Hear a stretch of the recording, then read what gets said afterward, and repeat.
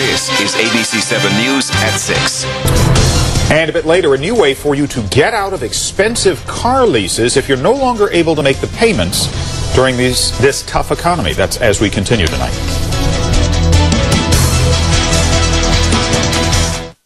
Well, as the foreclosure rate continues to climb, economists say auto repossessions will hit their highest level in at least a decade. It seems many people who got into an expensive car lease are no longer able to make the payments. As ABC 7's Karina Russ reports, drivers are now going online to make a deal that gets them out of their leases and out of trouble. Carlos Jimenez owns his own real estate company. When times were good, he took out a lease on this $93,000 Mercedes. Now he wants out from under a payment that rivals some mortgages. It was just time for me to downsize my business in different areas, and one of the areas was, my expenses, and it was the car.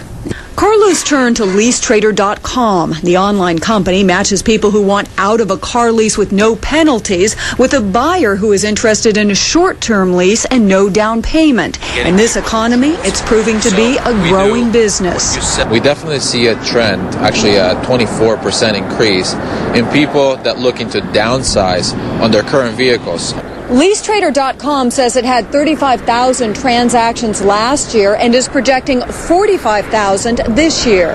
The other major player in this space is SwapAlease.com. Both sites charge sellers to advertise their car and for a successful transfer of their lease to a qualified buyer.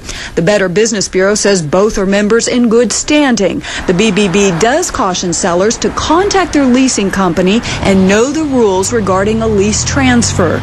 Some companies don't even allow you to transfer a lease, and some only will allow you to do it if you remain on the original lease, if your name remains on the original lease. The leasing arm of most major auto companies do allow for lease transfers that completely ends the seller's obligation to the contract.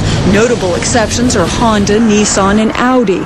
For Carlos Jimenez, LeaseTrader.com has lifted a $1,600 a month burden off his shoulders. And I got responses immediately. So I was very satisfied, and the car is actually in the process of being sold as we speak. Carlos says his love for expensive cars will rebound with the housing market. In San Jose, Karina Rusk, ABC 7 News.